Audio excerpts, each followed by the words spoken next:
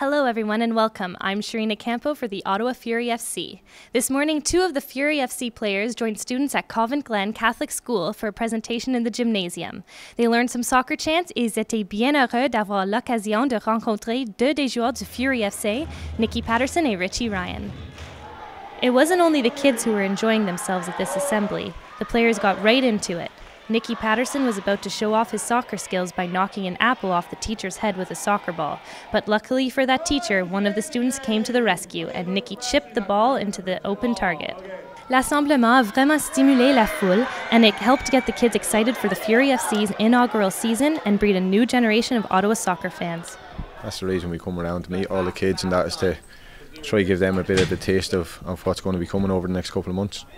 Après l'assemblement, Nicki Paterson and Richie Ryan ont visité la salle de classe de Bonnie Fox McIntyre où ils ont lu une histoire aux enfants. Bonnie Fox McIntyre believed this book would help motivate her 3rd grade students.